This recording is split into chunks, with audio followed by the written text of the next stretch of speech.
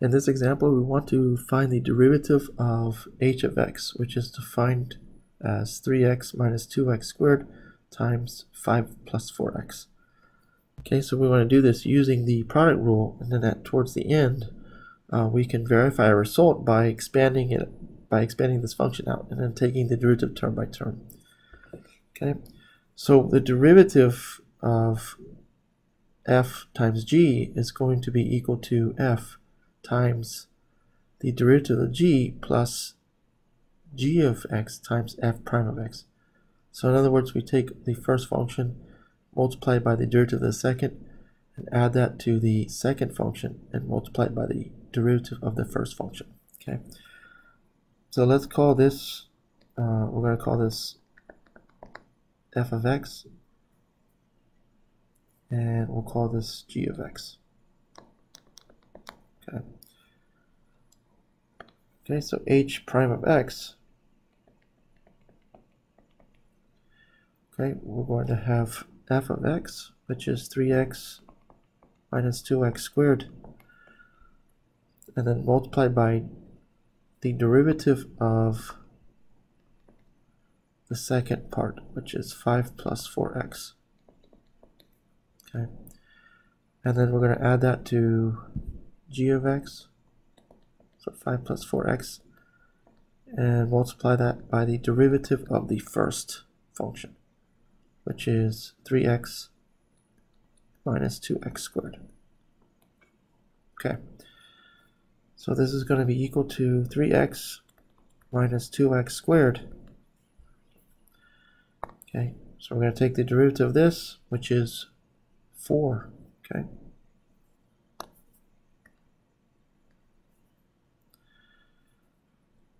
and then plus 5 plus 4x. Okay, so just to be clear here, this was 4.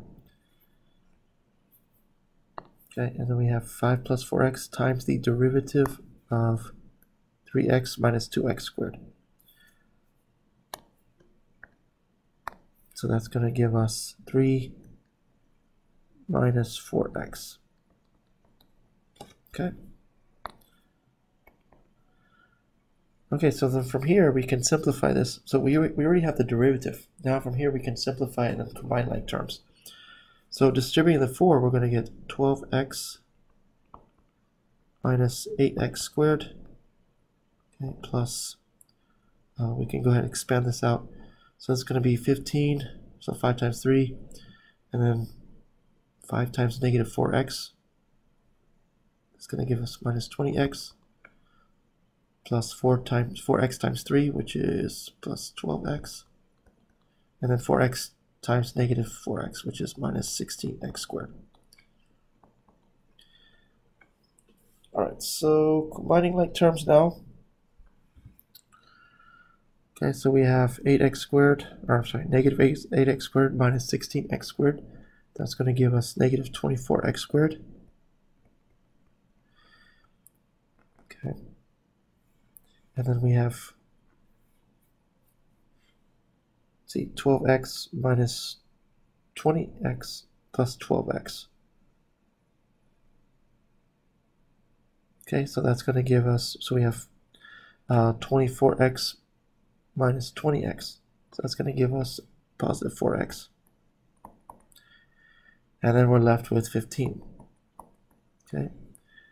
Right, so this is our derivative of h. Okay. So now let's check the result by expanding h of x. So expand the function. Okay.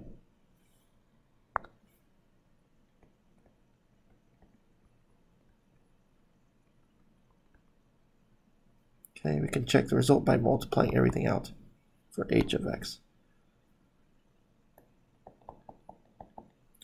So h of x, okay, we have 3x times 5, so that's going to give us 15x. So, and then we have 3x times 4x, which is 12x squared. And then minus 2x squared times 5 will be minus 10x squared.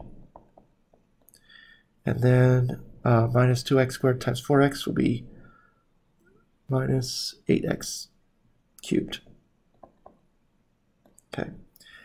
So we expanded this out. Now we can take the derivative term by term. So h prime of x. Okay, we take the derivative of each term.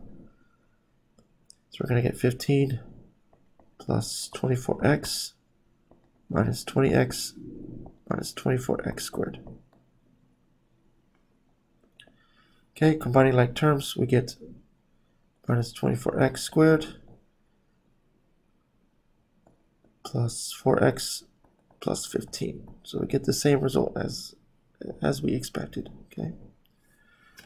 All right. So again, that is the derivative of h. Okay. So first way, the first method was using the product rule. The second method was to expand everything out and then take the derivative term by term.